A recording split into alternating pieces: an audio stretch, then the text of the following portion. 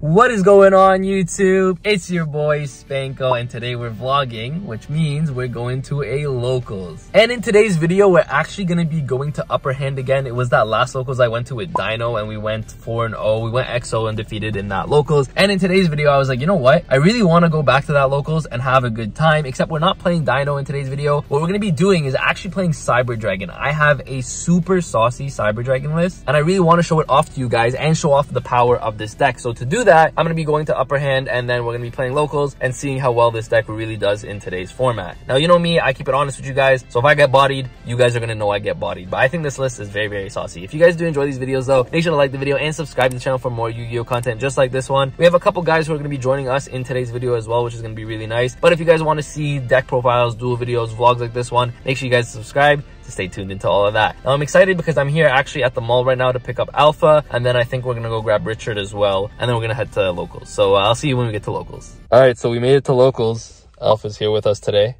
and Alpha's actually gonna be playing Yu-Gi-Oh today. Let's go! Yu-Gi-Oh! Okay, and on our way, we're gonna go inside right now, but on our way there was a GameStop, so I stopped by. They had these deck boxes for like $2. They only had one, so I only bought one. I would have bought more though. But yeah, that's the update. We're gonna go to locals now and play Yu-Gi-Oh! I need to pee. Guys, look at the sauce that Alpha's playing. One zone lock and it's over for you. It's okay. It's okay. Guys, here's a quick 30-second deck profile for you guys. It's not like, you know, everything. Oh, alties. Yeah, it is pretty much the whole deck. I'm not going to go in detail with this, but we're playing like 15 board breakers because obviously we want to go second. We want to OTK with this guy. And then the extra deck, or the side deck here, is just more board breakers. And then these are going for first, of course. And then the standard extra deck that you guys are going to see, Infinity, Nova, Zeus, board breakers, board breakers. So this is what we're playing today. I'm excited because this is the goo. I'm telling you, this is the sauce. All right, here's a couple test hands. Okay, that's not very... Oh, that's insane. That's insane. This is my test hand. This is my test hand. I'm going second too. Oh my god. Oh my god. I have 2 machine dupes too. I don't even care about Ash. Ash, man, do it again. Alright guys, I'm gonna head out for just a second here because it's lively as heck in there. Oh, they might just be calling round 1 right now, but it's super busy in there. I'm super excited. We're playing Cyber Dragon like I said earlier, and I know a Rise Heart kind of makes it difficult so that you can't contact fuse, but we're playing so many board breakers, shouldn't be a problem. Let's go get in there and start round 1 because I heard my name, so let's get in there. I'm excited. Let's go. So here we're just shuffling up each other's deck. My first round here, of course, was against Fluanderies, and I was not expecting this deck at all, man. But game 1, he makes a quick setup. Imperm is just really, really powerful, of course, and I'm just able to go in for OTK here. I open the machine dupe, and you guys are going to see we have like a full board, which is absolutely insane. Now we're moving on to game 2, and in game 2, you guys are going to see he goes Empin and then sets 5 after he just draws like crazy with these cards.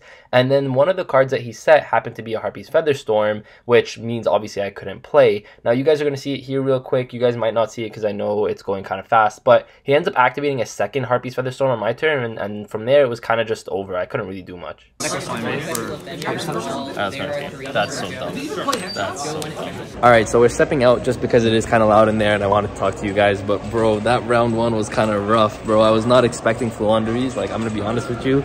I thought that deck was dead. Harpy's Featherstorm, 2 games back to back. So game 1, I had game 1. Game 2, he had 2 of them. In our turn 1, he flipped 1, and then turn 2, he flipped another one. So just unplayable there. And then game 3, he had the Storm as well. His board wasn't as great as it was in game 2, but Storm is just such a crazy card. The fact that it makes it so that I can't activate any monster effects is just insane. And yeah, honestly, I wasn't prepared for Flu. I had a bunch of board breakers. I had Lightning Storms, Harpy's Feather Duster, had a bunch of board breakers in my deck at that point, but you don't draw them and you don't draw them. It was still a great match, and I'm excited because we're going into round 2 now, and I was looking at my hands. I'm gonna be honest with you, my hands were really, really good, and against any other deck, those hands would have been insane, but the fact that I just couldn't activate any monster effects was kind of nasty, to be honest with you. We don't quit here. We keep going, and we go into our round 2 and hope for, I guess, a better matchup. So here in our round 2, we end up playing against Bestial Dragon Link, and this deck is not really a great matchup for us, of course, because Bestials can banish all the Cyber Dragon monsters we have in our graveyard. The issue, though, wasn't even that here. You guys are going to see that I basically don't open a monster. We're just sitting on set cards. I have an Nibiru to stop his plays, but he's still able to go into Hieratic Seal,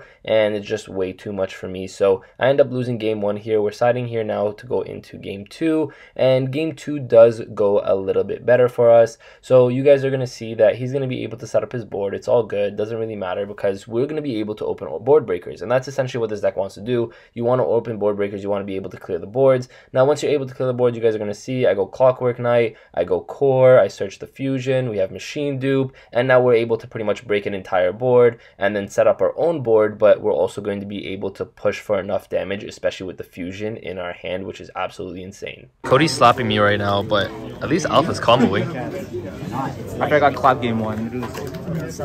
He's comboing. So game 3 is about to commence here, and honestly, I was feeling really confident about game 3, but you guys are going to see that I actually end up not really opening a great hand at all, and Cody plays it absolutely insane here because he's playing around the evenly matched, he's playing around Lightning Storm, he's playing it very slow, which is really nice here. Now, Clockwork Knight is really good because it makes it so that none of his dragons are dragons, which means he can't go into Hieratic Seal, he can't go into Striker Dragon, so we're just playing a slow grind game at this point. But you guys are going to see the only card up on my side of the field is the Clockwork Knight. Literally, I cannot draw a monster to save me. I can't draw a Core. I can't draw a Hers. So there's literally no point to stopping him from making his combos because he's just able to kind of slowly poke me down while I'm not being able to do anything. Now here I make a Chimera Tech Fortress finally because I draw a monster, but it's not enough because of all the Bestial cards. He ends up popping my back row and I lose the game.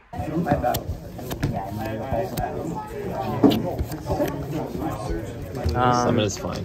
Set 1 and Alright, so I'm gonna set you guys up over here now. I think it's a little quieter so we can talk to you over here. But yeah, we just finished our round 3. We're currently 1 and 2 on the day, which isn't great, I'm gonna be honest with you. But in my defense, this deck was built to beat Kashtura and like Branded Despia and those kind of decks. And then today we played against Fluanderies, Bestial Dealing, and then Naturia in our round 3. I don't think I got any footage of our Naturia round, unfortunately, so I'm gonna explain it to you guys real quick. Game 1, it was a back and forth, but I had the Nibiru, which was really nice, and it kind of broke his whole board, which is like really powerful, honestly. And then I didn't open great, he didn't open great either after that, so he was top decking and I was just attacking with Nib. And then game 2, he opened pretty well. He was playing around Nib, but because he played around Nib, he didn't make Nat Beast, and because he didn't end on Nat Beast, he didn't have a spell negate, and I had Nib in hand, so he played around it, which was really powerful, but I had a Dark Hole in hand, so I ended up breaking his board with a Dark Hole, and then I was able to OTK him. So that was really powerful. Cyber Dragon I still think is a really powerful deck, even though our record doesn't say that, because, you know, again, it's supposed to beat the meta, but we're not seeing any meta. Anyways, I'm gonna play out our round 4. Hopefully I get some footage of our round 4 to show you guys, because this way you guys can see more than just me talking. I haven't had any notable pickups for the day. You guys know me. If I get any cool pickups, any trades, I like to show you guys that, but I haven't had anything notable yet. So if there is anything that comes up, I'll let you guys know as well.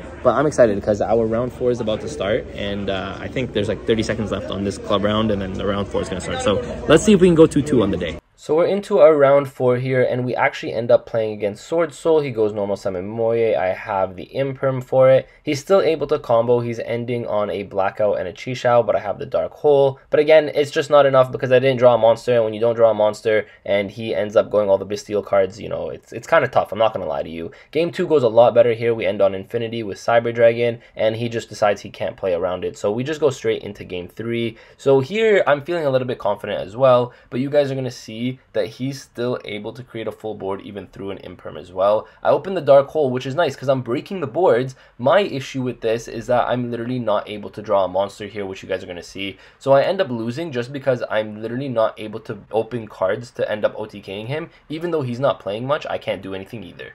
Alright, so I realized I forgot to end off the vlog, and we ended up losing our last round to... What did we lose to? What was Hamza playing? Sword Soul. Sword Soul. We ended up losing our last round to Sword Soul. It was a really close match, but we lost in 3. So to celebrate a losing day, we decided to get food. Guys, if there's one thing I've learned in life, it's to celebrate your losses with food. That's why you went to all you can eat after I lost my virginity.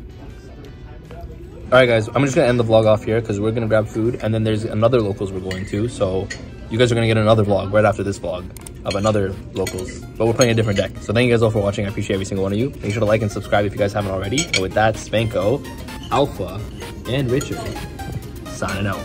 Peace.